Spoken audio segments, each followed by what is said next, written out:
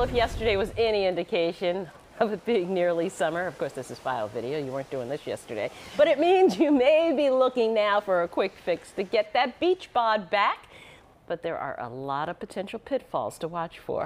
Dr. Dariush Mozaffarian is the Dean of Tufts Friedman School of Nutrition and Science Policy. He joins us now to bust some of those weight loss myths There's a lot out there. There's all kinds of advice. There's claims that this and that will help melt away the pounds. Clearly you don't cut all the carbs and all the fat to lose weight. What to do? Well, it's great to be here and speak about this important topic. So what do you suggest? Well, I think, low carb diets have become all the rage, also ketogenic diets, and certainly starch and sugar needs to be reduced. Starch is what you have in white bread, rice, crackers, cereals, and sugars we all recognize, candy and soda in particular. That's incredibly important.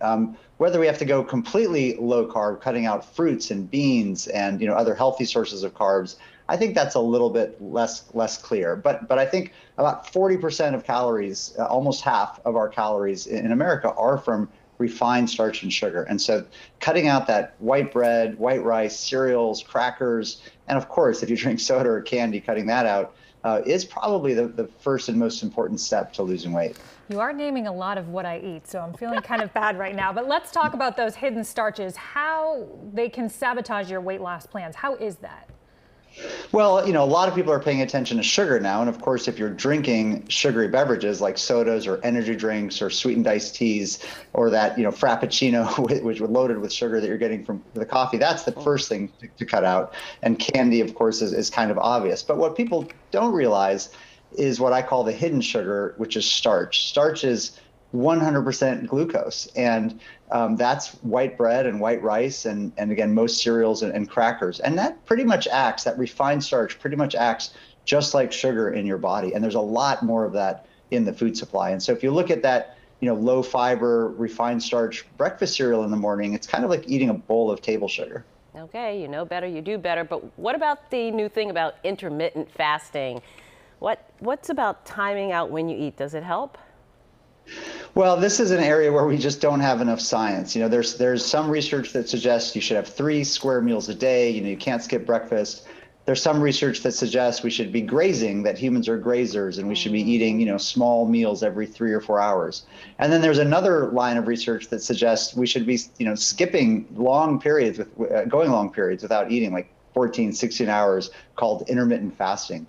And the science isn't clear on any of those. And so I think for right now, until we know better, in terms of the timing of your meals, pick what works for you. If intermittent fasting works, that's great. If 3 square meals a day works, that's great. But I think the most important thing is to not just count calories, because all calories are not the same. And so really the top priority should be cutting out starch and sugar and then replacing that with healthy, less processed foods, particularly fruits and vegetables and seafood, and especially healthy fats. Overall, what can we do to take charge of our diets here? What is your advice on what we should do?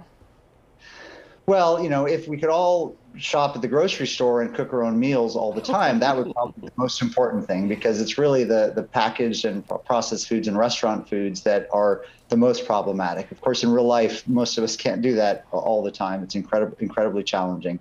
So I think it's really thinking about, of course, cutting out soda and candy, but think about starches like bread and rice and crackers. Think about that as the side on your plate, not the main part of your plate.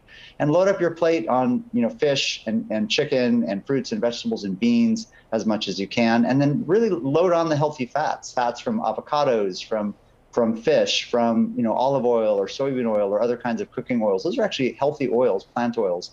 And so the more oils, healthy oils and healthy foods, and you can replace starch and sugar with, the better. Okay, Dr. Mozaffarian, Dean of the Friedman School of Nutrition, Science, and Policy at Tufts University. Very important information. Thank you so much for joining us. Of course.